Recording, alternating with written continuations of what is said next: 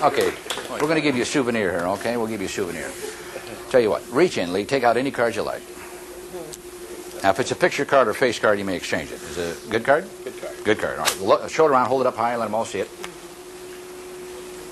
Now, so you won't forget it, I want you to put your name on the face of the card. Okay?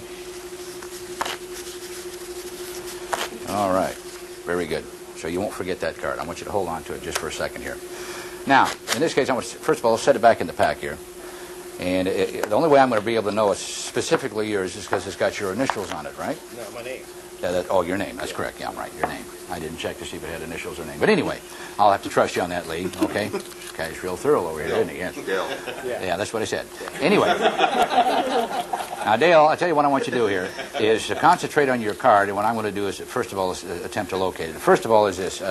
You didn't select the King of Diamonds. There's no initials. I know you didn't, right? Or the bottom card?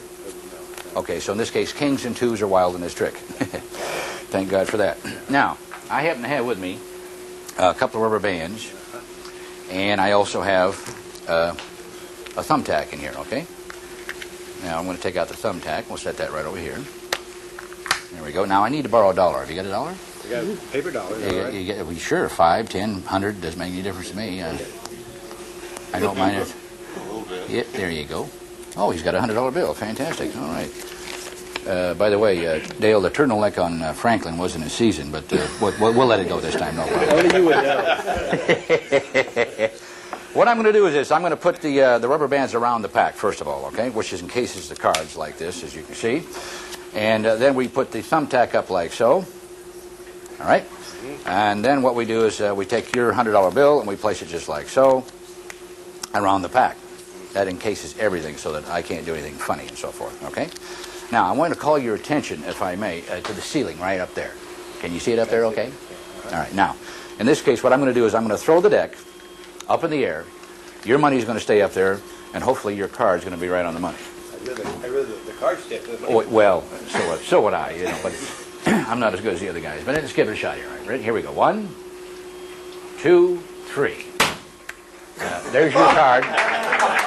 There's your money right up on top of the ceiling. I don't believe it. Thanks very much, sir, for the donation here and so forth. All right.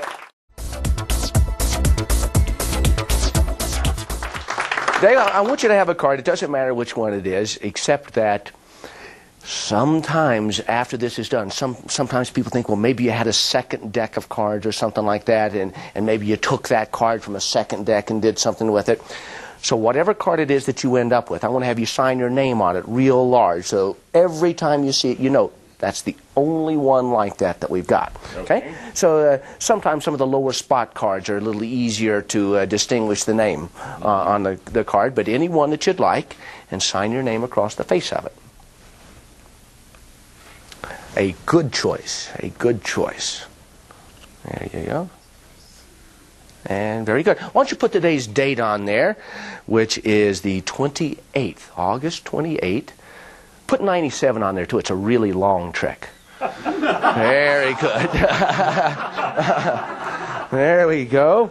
So now every time you see the 3 of diamonds again, there'll be no question in your mind. That's the 3 of diamonds that we started with. I mean, it won't wipe off. It won't transfer. Here's what happens. I'm going to show you my favorite secret. Okay, I got one over here. Yeah, secrets. That's where I keep them. Let's see here. Now, you know what that is, don't you, Dave?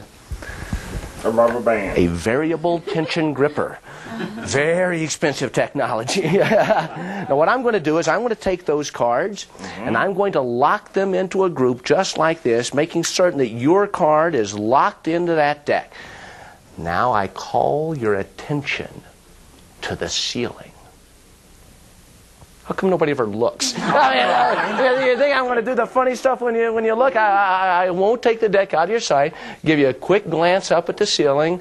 Okay, everything fine? Yeah. Your card wasn't up there, was it? No. That'd be pretty amazing, wouldn't it? Yeah. I mean, it's got your name signed on the face of it. But if I take that deck locked into its position, I toss it to the ceiling, one card only sticks. Is that your card?